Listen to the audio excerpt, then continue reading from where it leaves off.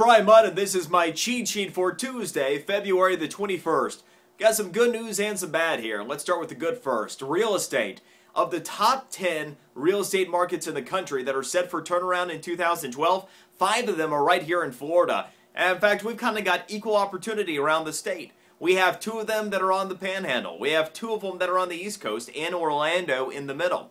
Speaking about the ones on the Gulf Coast, we end up seeing Sarasota, the Bradenton area as well, along with Fort Myers, that are both seeing dramatic decreases in inventory and an average list price that is more than 20% higher than this time last year. Let's take a look our way. Miami and Fort Lauderdale. And by the way, most of Palm Beach County is associated in the region with Fort Lauderdale. We're seeing average decreases in inventory of about 25% and get this, average listing prices greater than 30% for similar real estate this time last year. Doesn't mean 30% appreciation from last year, although for some properties it might be seen it, but the average list price is starting out much higher than we did, and we know demand has been much stronger in southeastern Florida than it has been in years. So some really positive signs on real estate. That information coming from Realtor.com in a survey where they scoured the country. Now for the bad news.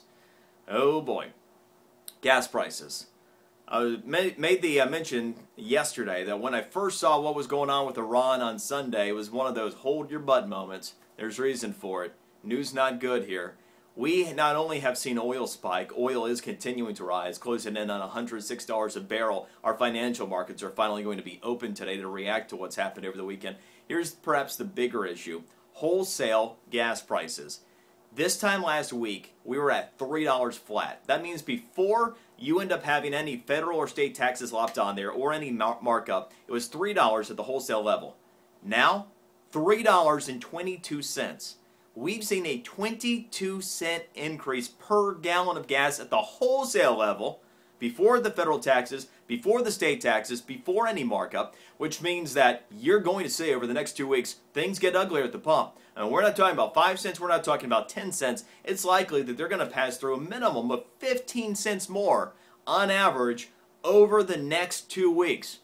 Now hold your butts and your wallets while you're at it. And I'll say again, you've been looking to move in a fuel-efficient car, now is the time to be doing that. You do not want to wait until we're at $4, maybe even $5 a gallon sometime this summer before you're trying to trade out of fuel inefficiency into fuel efficiency. That'll be the equivalent of buying stocks absolutely as high as they could be and sell them as low as they possibly could be on the other end. You will get nuked on your trade if you wait too late, if you're looking to make that trade out of fuel inefficiency. All right, let's talk about technology for the blind. It's something I think is pretty cool. We know that tablet, smartphone technology is incredible, always innovating, always moving forward. But if you're blind, a lot of it's theoretical, right? Can't enjoy all of it. Well, that could be changing. New Braille app is actually not only effective for the blind, but actually could allow the blind to be able to use smartphone and tablet technology as never before. In fact, could end up innovating TV technology and many other aspects of everyday technological life that have yet been made available to the blind. More information on my physical cheat sheet today, so check that out. Enjoy yours. We shall see you tomorrow.